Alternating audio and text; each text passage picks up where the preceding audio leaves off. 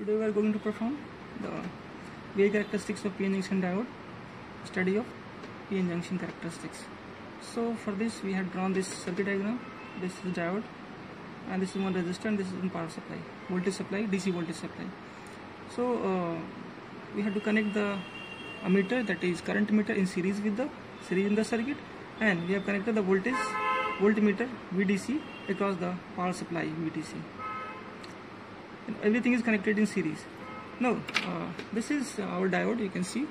So this is the negative terminal, white ring is showing negative terminal, so this is a negative terminal and this is positive terminal, and this is 1 kilo ohm resistor. So we will this is 1 kilo ohm resistor we have taken, so this is 1 kilo ohm resistor.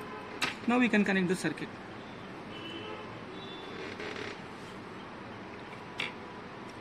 So we can connect the circuit according to this diagram. So we have connected this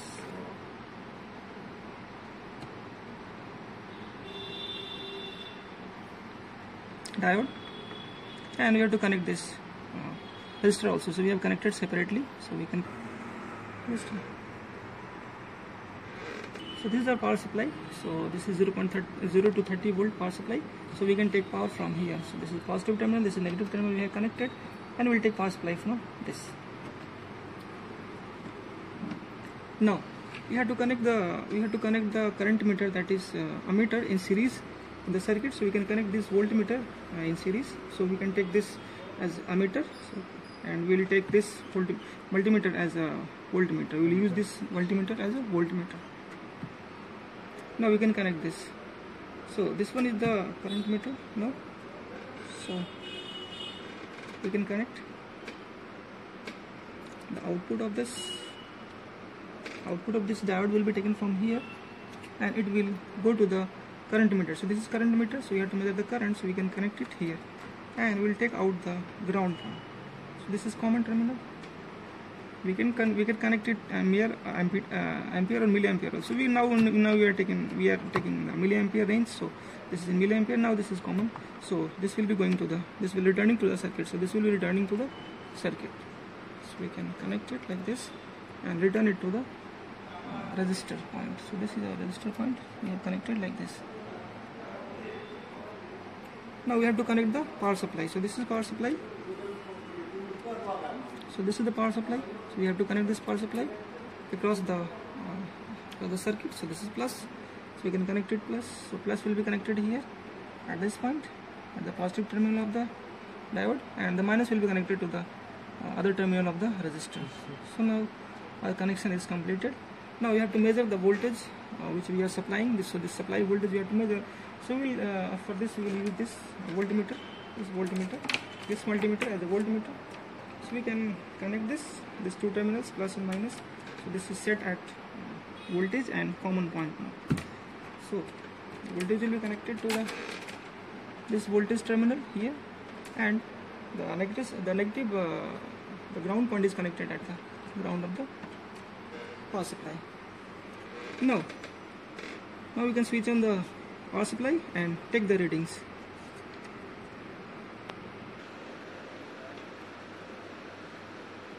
So now I will give the power supply. So the power supply is 0 here. So 0 volt, this is 0.0001 volts. So this is 1 millivolt approximately.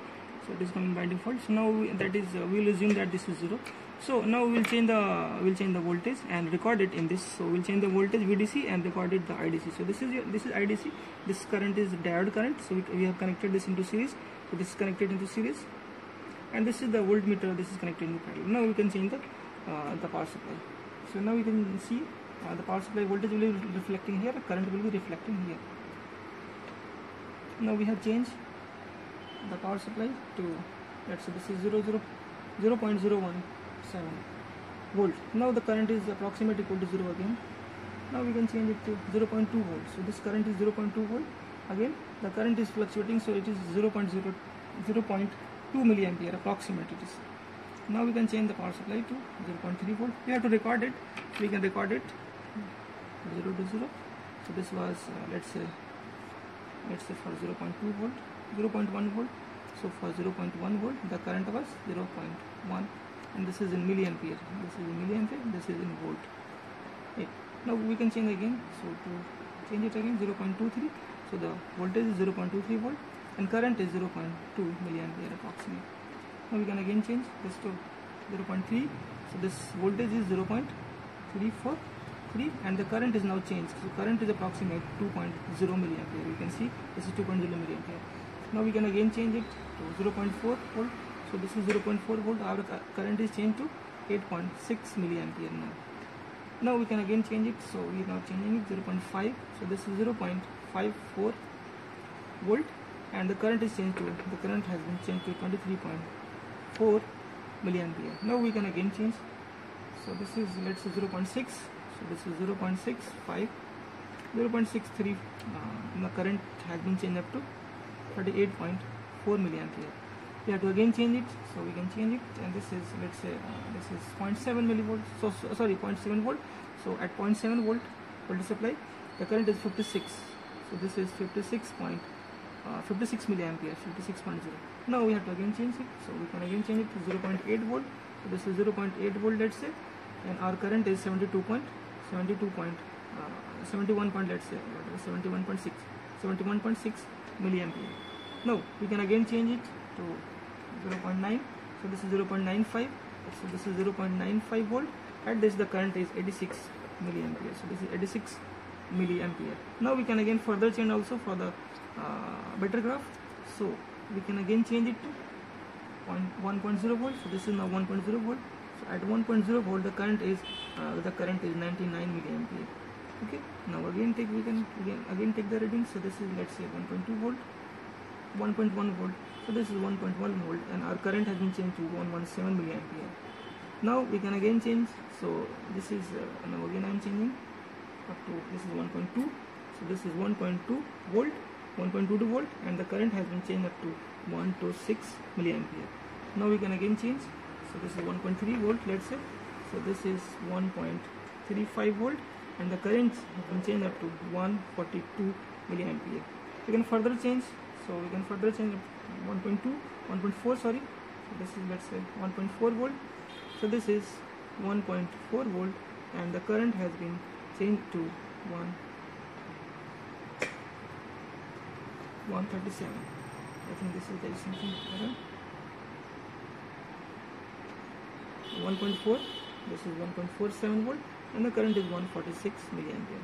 So in this fashion we can take the readings and we can plot it. So we can plot it in the graph, and it will be, the graph will be coming like this. It will be in exponential nature. It should come like this. The graph will be coming in this nature. So this is VDC and this is IDC.